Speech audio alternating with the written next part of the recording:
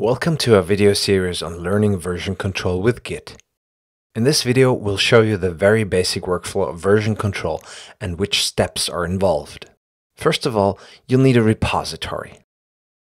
Let's say you're starting a new project on your local computer and already have some working files on your disk. In that case, you can simply create an empty repository and start version controlling your project. If you're getting on board of an existing project, chances are that someone else has already uploaded the project to a remote server.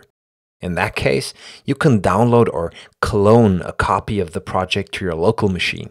This will provide you with a full-blown repository on your disk, and of course the project's working files too. Now that you have a repository, it's time to work on your project.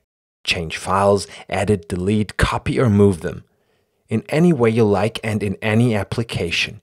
You can use your favorite IDE, editor, file browser, or image processing app. There's really nothing to watch out for in this step.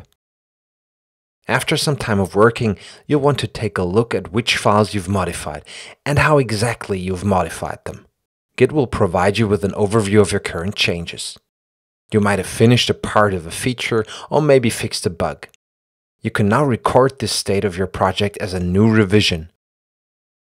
But before you can save a new commit in your local repository, you have to tell Git which changes you want in that next commit.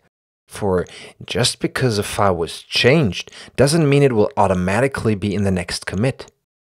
Instead, you have to add these changes to the so-called staging area.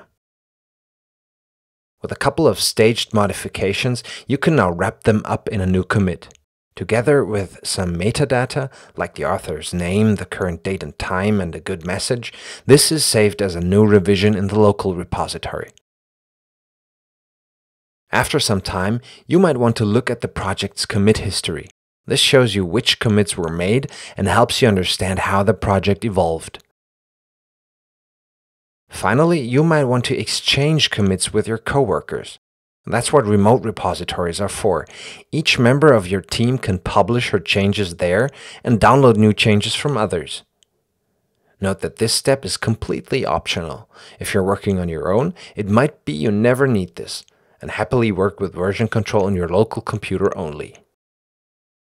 That's the basic workflow when using Git for version control.